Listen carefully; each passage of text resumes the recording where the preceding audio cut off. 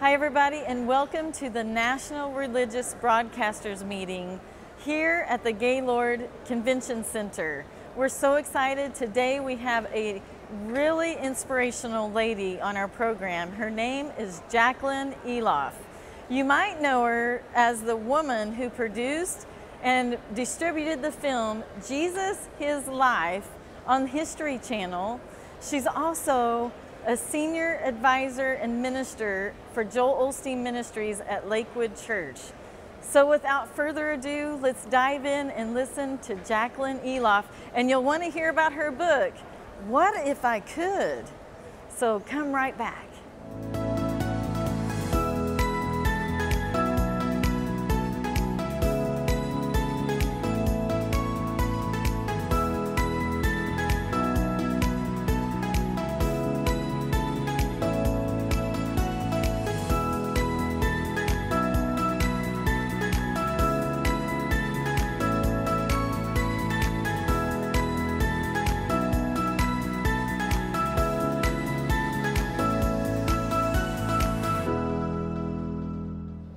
Hi, welcome everybody back. We're so excited to have on our set a special guest today. We have Jackelyn Iloff. We're at NRB actually, National Religious Broadcasters Convention. And I'm so excited to have you. I've read part of your book. I'm getting ready to read all of it. But you have a wonderful book. You're a producer for movies. So I want to dive in, and first I'll just introduce the book that she's currently has available called What If You Could? What If I Could? That's right, what if you could? So that's your theme, sort of. You're a positive, motivational person. What if someone could? I wrote the book because, you know, God is a God of possibilities, a God of encouragement, and He wants you to be the best that you can be. And I thought, well, most people think, oh, I could never do that, or I could never be this, or I could never grow up to be that. And that's just the opposite. What if you could? What if you could do anything you wanted to? What is it that you would do? What is it that you could accomplish? What is it that you could influence the world over? And so I wrote this book, and it was truly inspirational. I wrote it in 90 days. It was just kind of a God download. That's amazing. And it's full of scripture. Everything that I say in there is based on biblical tenets. It's not just my opinion, it's God's opinion of you particularly.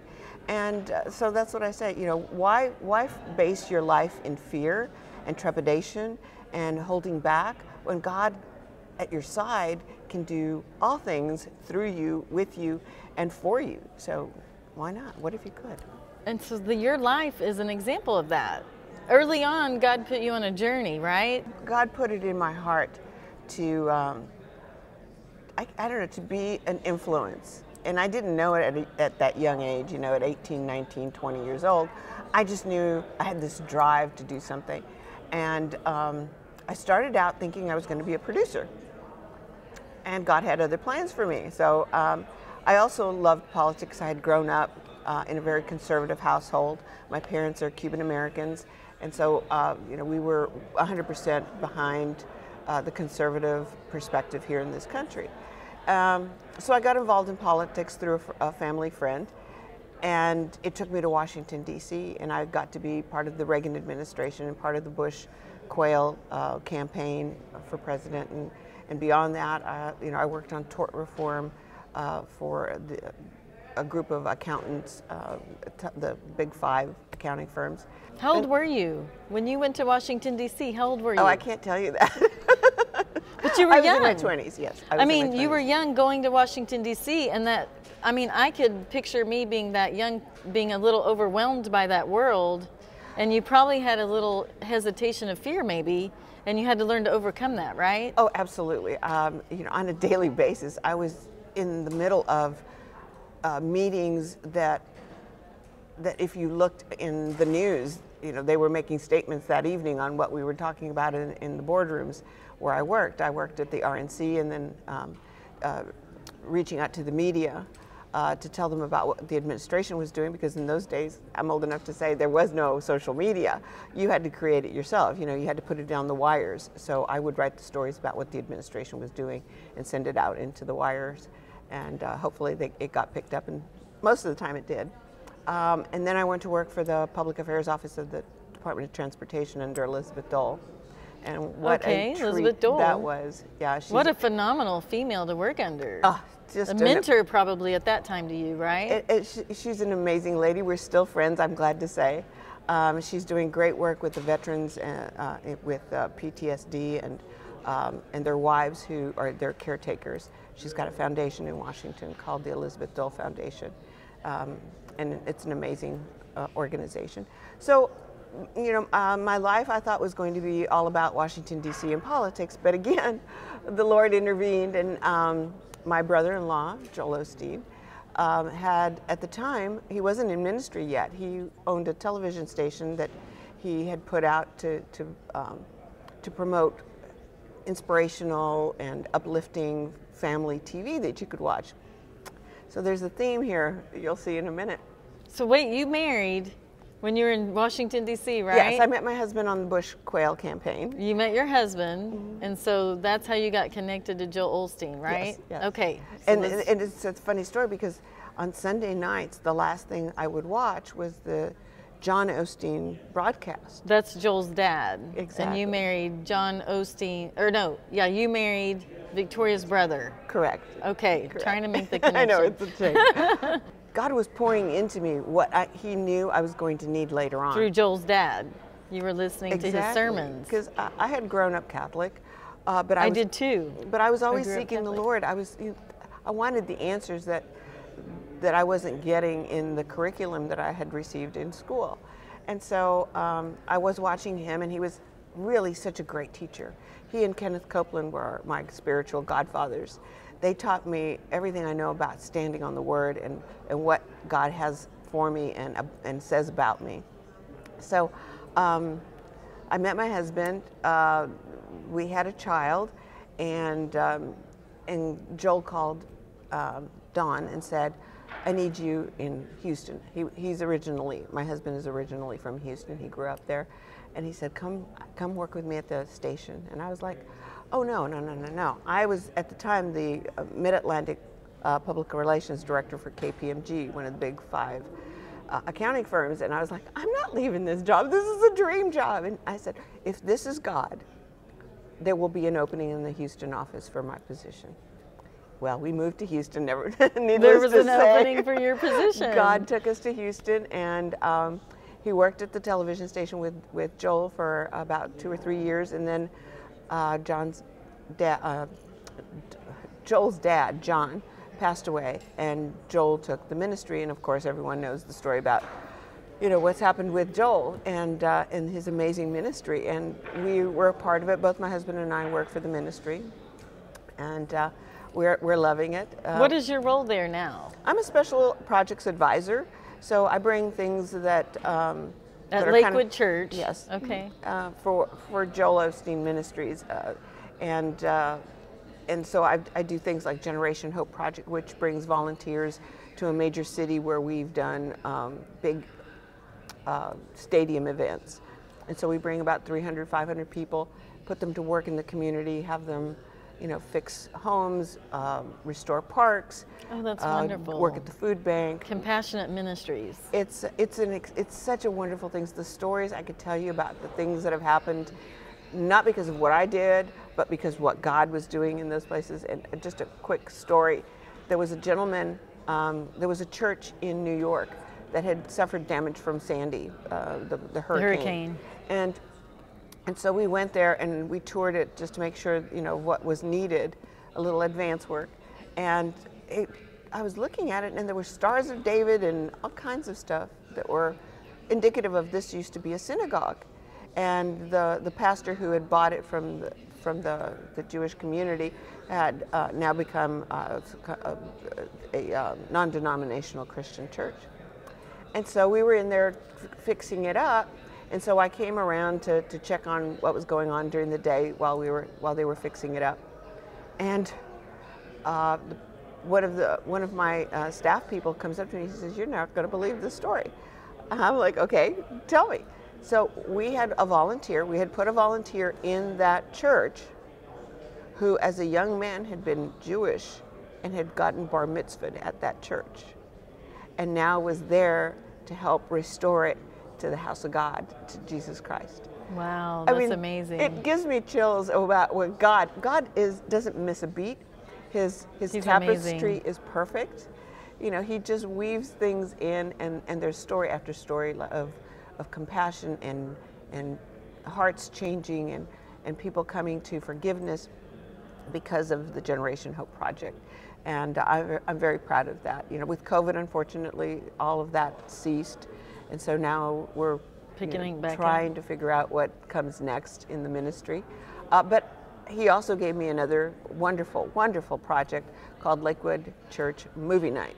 And once a month, we preview movies that are going to be out in the public that are inspirational, faith-filled. You know, we've had the Kendricks, the Irwins.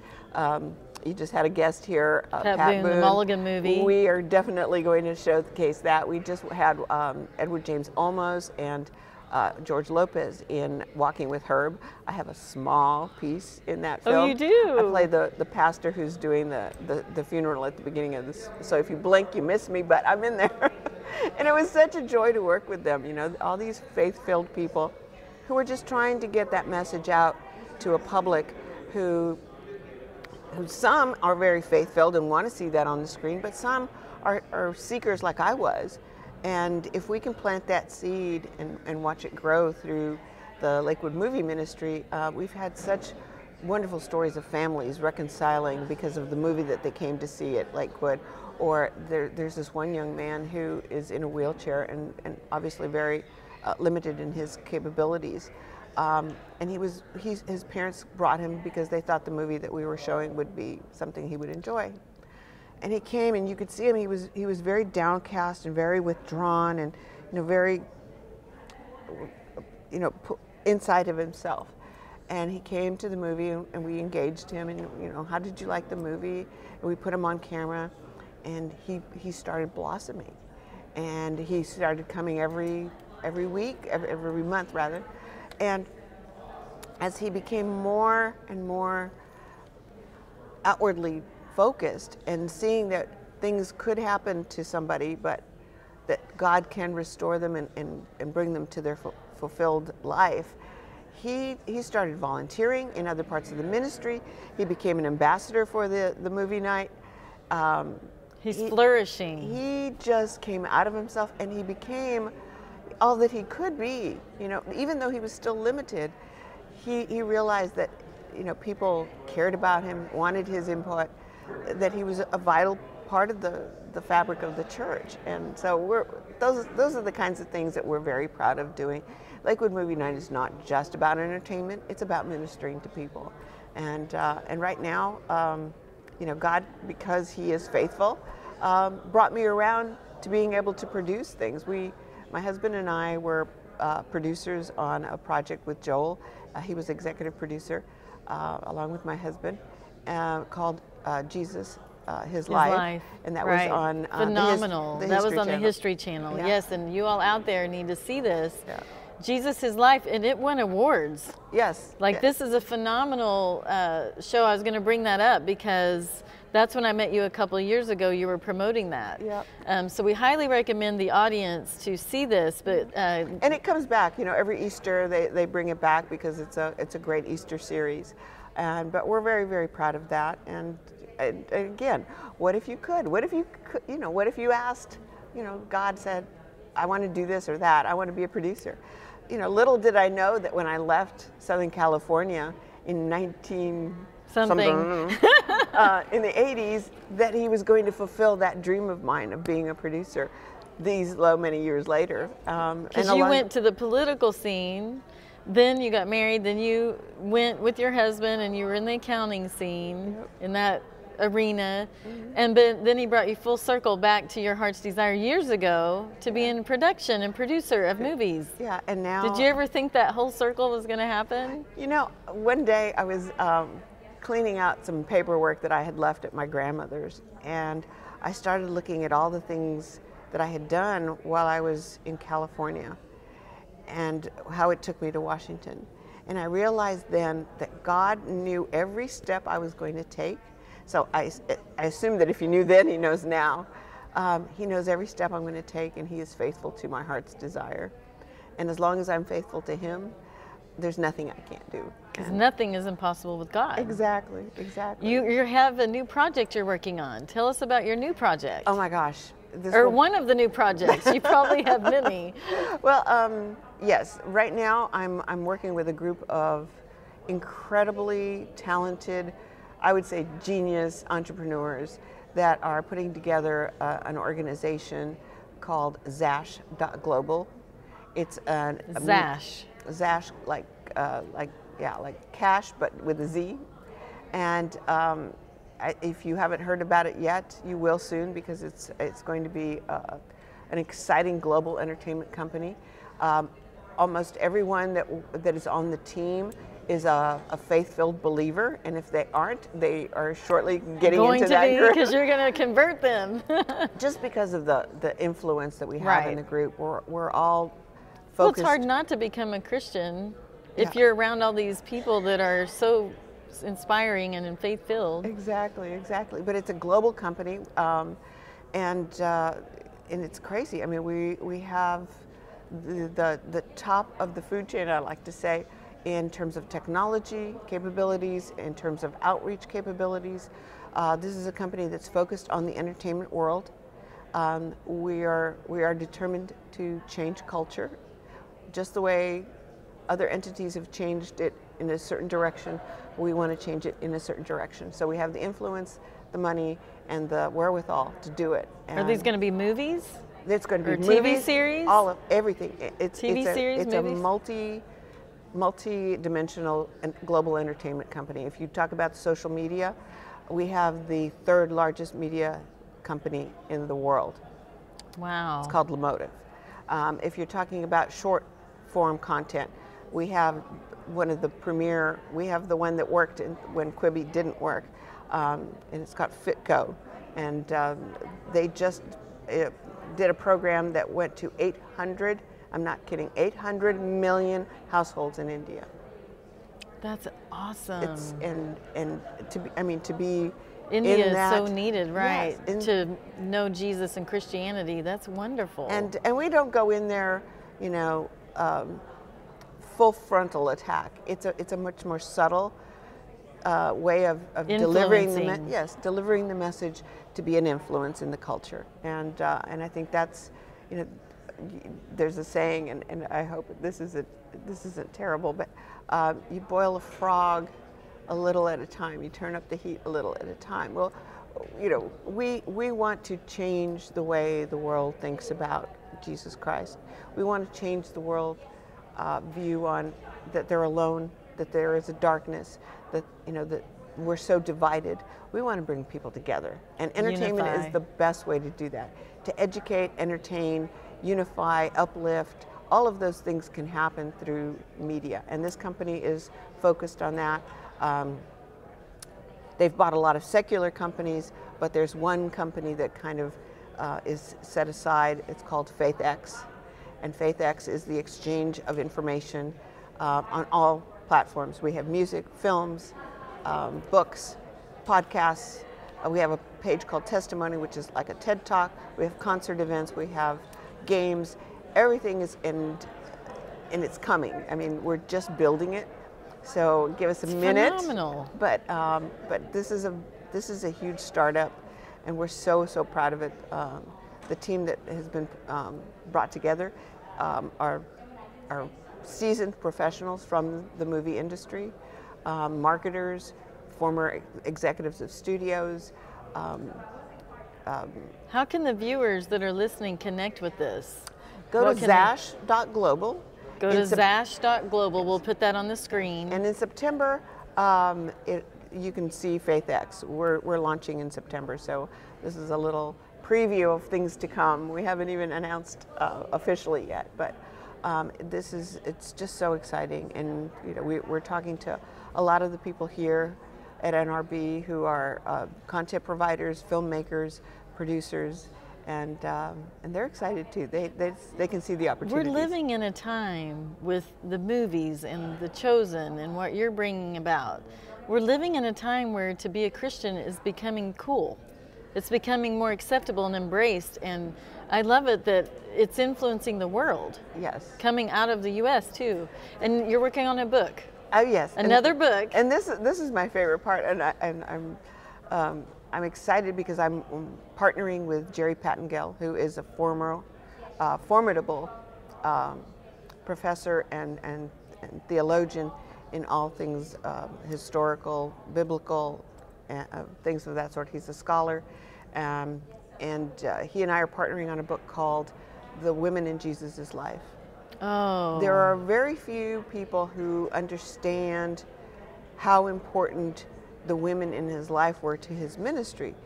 They hear the stories and they think, oh, that's a wonderful example of whatever the lesson is that they're trying to show. But from the very beginning, before God sent down his only son, he had chosen key women to carry that lineage that would ultimately be the birth of Jesus Christ. Right. And even after he left us, he used women to further his ministry. You know, we were some of the original fundraisers for the ministry. Right. Priscilla taught, and Lydia became the worshiper.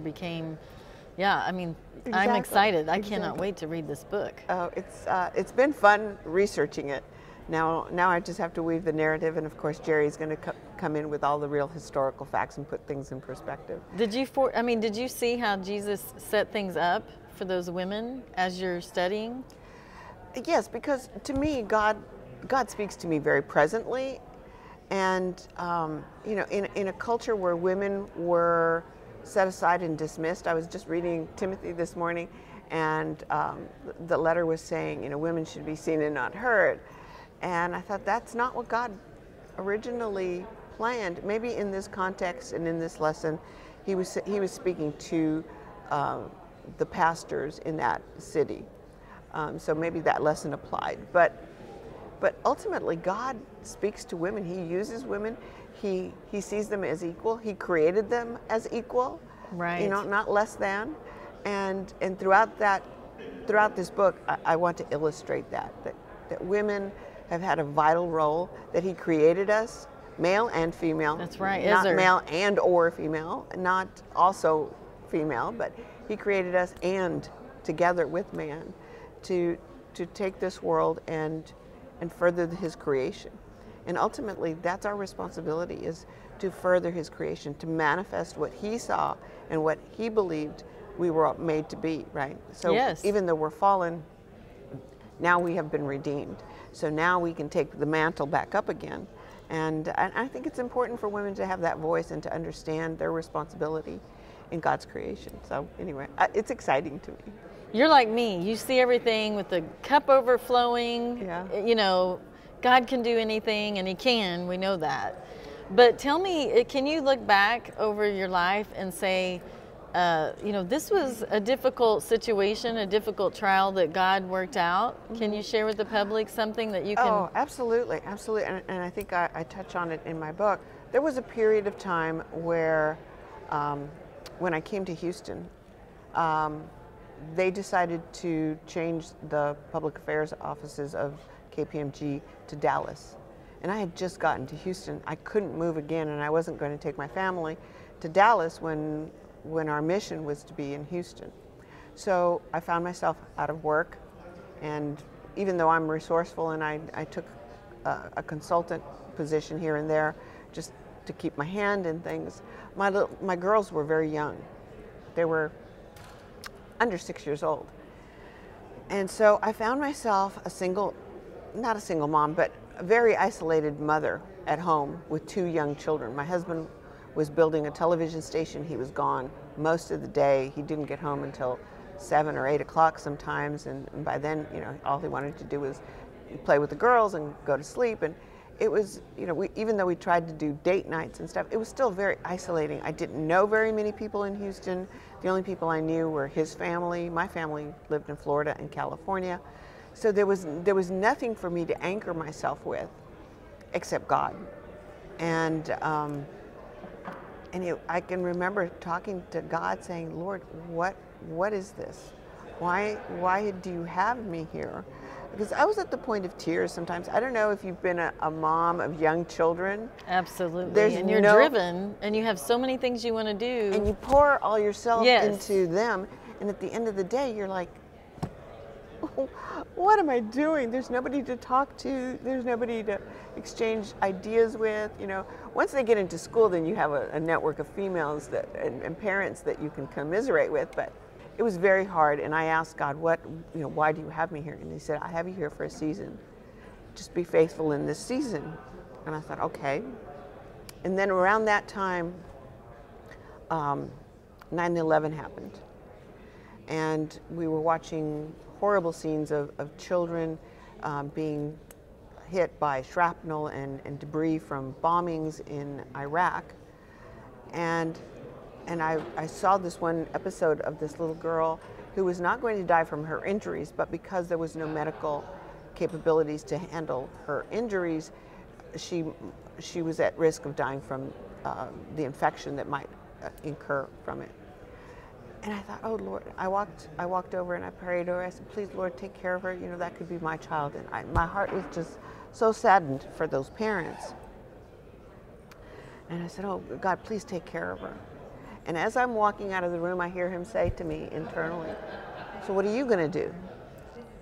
I was like, what am I can't do anything, Lord. I'm here in Houston. I don't know anybody. He says, you have a Rolodex full of people you know in Washington. You have everything you need to do something about this. Oh, wow. That was a powerful moment. It was. It was life-changing. And what He opened your eyes through that situation. Well, yeah, because one person can make a difference, no matter what your situation is what He was telling me.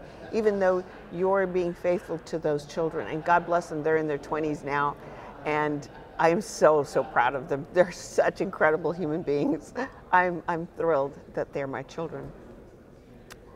But He gave me the ability to go out, and I picked up the phone and I started talking to the people that I did know in Houston, and they led me to opportunities to create a container, a cargo container full of medical supplies, which we got to Iraq. Oh, that's amazing. And, you know, He always pours into you what you're going to need, and you don't even know it, but He knows. You pull that out of the backpack and go, wow, there it is. That's such an encouraging word to end on. Get her book. This book, What If You Could? But it's an encouraging word. You'll want to read this book. It's a quick read because it's very inspirational. You won't be able to put it down. You are just a phenomenal source for the kingdom of God, compassionate and helping people. And what an honor to meet you today, see you again. I saw you in California, but nice to be here. I'm just so grateful to have you on the program, and thank you for all you're doing. Oh, well, thank you for having me and allowing me to speak with you. It's been a real pleasure. I love talking about what God can do, and thank you so much for this opportunity. It's our pleasure and joy.